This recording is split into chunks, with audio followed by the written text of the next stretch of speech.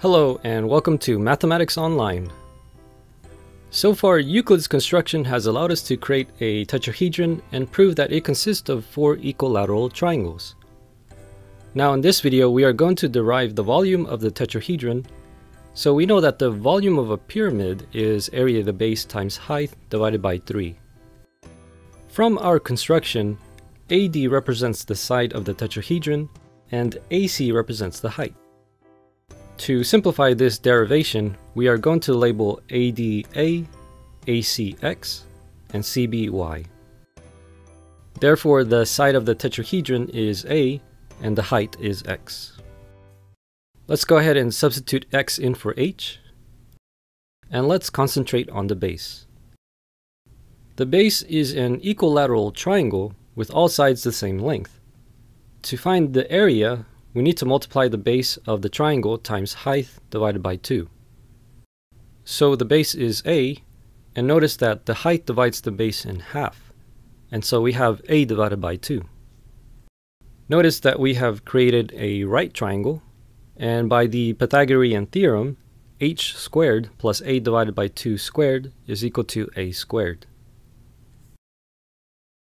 If we solve for h, we get the square root of 3 times A divided by 2.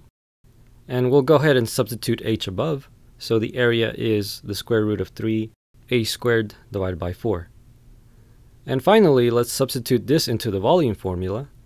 And so we have the volume is equal to the square root of 3 A squared times x divided by 12. So we're not done just yet. What we want to do is we want to rewrite the formula in terms of A. So we need to rewrite x. So triangle ABD is a right triangle, and from Euclid's proof of the Pythagorean theorem, we know that the square on the hypotenuse is equal to the squares on the legs of the right triangle. So line CD cuts the larger square into 2 parts, and this is how we represent it algebraically. Now at the very beginning of the construction, we created line AC so that it is twice the length of CB. So this is represented as x equals 2y. Let's go ahead and multiply both sides by x plus y. And again, from Euclid's proof, the area of the rectangles are equal to the areas of the corresponding squares. Let's go ahead and do some substitutions. So we have x plus y squared is equal to a squared plus a squared divided by 2.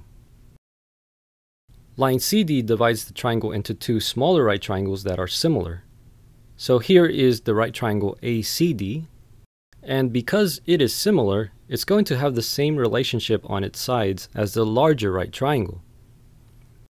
Therefore, A squared is equal to x squared plus x squared divided by 2. Let's go ahead and simplify and solve for x.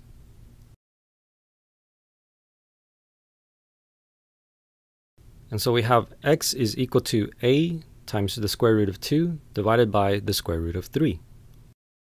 Let's substitute this into the volume formula, and we have that the volume of a tetrahedron is equal to the square root of 2 times a cubed divided by 12. And if you search on Google, it shows that the volume of a tetrahedron is a cubed divided by 6 times the square root of 2. And so either of these formulas is going to work. And so this is how you derive the volume of a tetrahedron. Thank you for watching.